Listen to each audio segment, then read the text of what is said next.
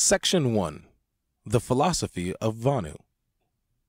The basic principle which leads a libertarian from statism to a free society is the same that the founders of libertarianism used to discover the theory itself. That principle is consistency. Samuel Edward Konkin III, New Libertarian Manifesto. Chapter 1. Vonu, a brief history and introduction. Since humans have existed on this earth, coercion has been used to control, manipulate, and exploit individuals. It is an unfortunate fact of history. The state uses it to keep their hapless citizenry in line, and private criminals use it to violate the autonomy of their subjects for personal gain. So then, what is politics? Politics is the art and science of managing centralized coercion. Plain and simple. That being said, it is no surprise that politics is undoubtedly a counterintuitive way to decrease the amount of coercion in your life. Would you drink a fifth of Jack Daniels to cure your alcoholism? Engage a couple more prostitutes to assist you in overcoming your sex addiction? What about making a few trips to Vegas as the means for eradicating that dreaded gambling vice? As ridiculous as those may sound, using politics to alleviate coercion is a far more dangerous utilization of this failed logic. It has far more far-reaching, unintended, and intended consequences. People's livelihoods have been and can be destroyed by so-called public policy, the state being the apparatus it is. Mass murder, i.e. democide, the most deadly form of coercion, is always on the table. Thus, the problem that freedom pioneers face is coercion. Back in the 1960s, a man named Tom Marshall, Rayo, resided in Southern California, then a bustling libertarian community. He was a techie engineer, a socially awkward fellow, a marijuana smoker, not much of a philosopher, but a freedom-seeking libertarian nonetheless.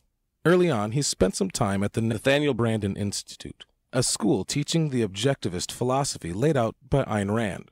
Well, at its core, first by Aristotle, until his first major venture came about, the Free Isles Project. The Free Isles Project spawned out of the Preform-Inform zine. The goal was to conduct research in the efficacy of setting up a new libertarian nation and the seemingly endless possibilities for freedom if it were to come into fruition.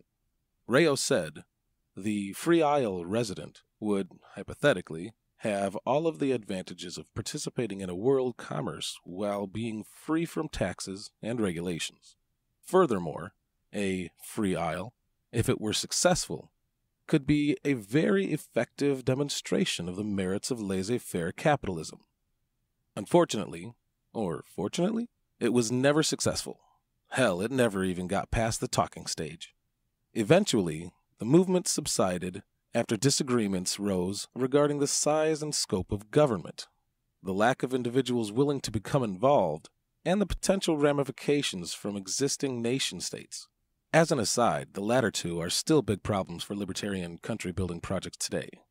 Thankfully, most of the newer projects are more anarchistic. But the facilitators are often terrible strategists and tacticians. Generally, they fail to learn from history. Rayo, frustrated with the all-talk, no-action libertarians of his day, said, "Screw it," and moved out of his apartment into a camper mounted on his pickup truck. He became a van nomad and began laying the foundation for the most interesting, plausible freedom strategy today. Naturally, though, freedom means many different things to different people. Freedom, to a propertarian anarchist, means private property, personal autonomy, and peace. Freedom to a leftist means free healthcare, free college, and a massive welfare state. Freedom to a conservative means Christianity. It's not really Christianity. Jesus was most certainly an anarchist. The mass murder known as war, and socialist insecurity. Language is quite fluid, which is why Rayo and Roberta, his freemate, proposed a new term, Vonu. Vonu is an awkward contraction of the words voluntary, not vulnerable, and, simply defined, is the condition or quality of, as well as the action of achieving an invulnerability to coercion. So, with one definition, Vonuans avoid the issue of subjective interpretation altogether. You know coercion and violence when you see it. If you make radical lifestyle changes in an attempt to avoid those things, you are a Vonuan. as you are taking steps to become more invulnerable to coercion, regardless of whether the perceived threat is corporations, the state, or a crime-ridden hellhole. But early Vonuans also had interesting ways of interpreting liberty and freedom. Liberty, as defined by Funk and Wagnall's Standard College Dictionary of 1968, the reference Rayo used in his book, is a measure of freedom within restraints granted by or through a sovereign power.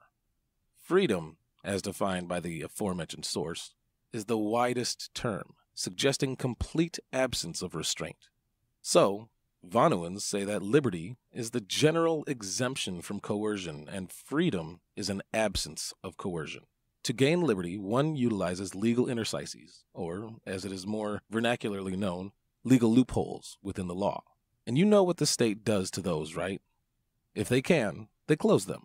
Damn those gun show loopholes and ghost gunners. Major props to Cody Wilson. Rayo specifically had an interesting take on legal interstices.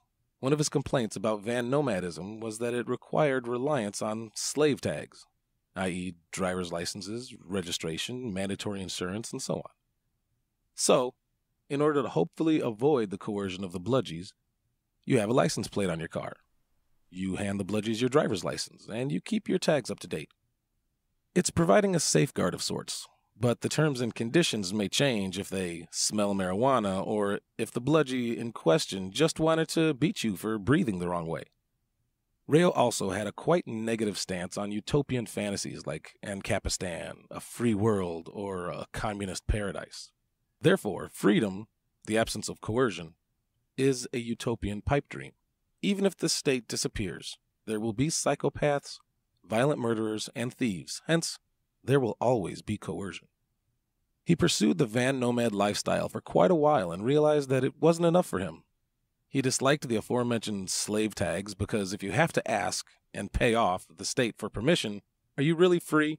So, Rayo decided that the wilderness Vonu life would offer him the most personal satisfaction, and he and Roberta moved into a polyethylene A-tent deep in the Siskiyou National Forest. He continued to publish a few Vonu publications, Preform, Inform, Innovator, Vonu Life, and wrote for others, such as the Libertarian Connections, the Eleutherian Forum, and Going Mobile, nestled up in his foam hut under his makeshift tent. His frustration with libertarians and the community at large increased, and all he saw around him were controlled schizophrenic political crusaders. See below. He once longed for Vonu associations, i.e. van nomad mobile communities, agoras, but his inclinations to work with others waned like a recent full moon.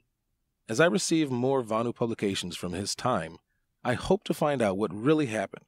At this time, all I have is suspicion.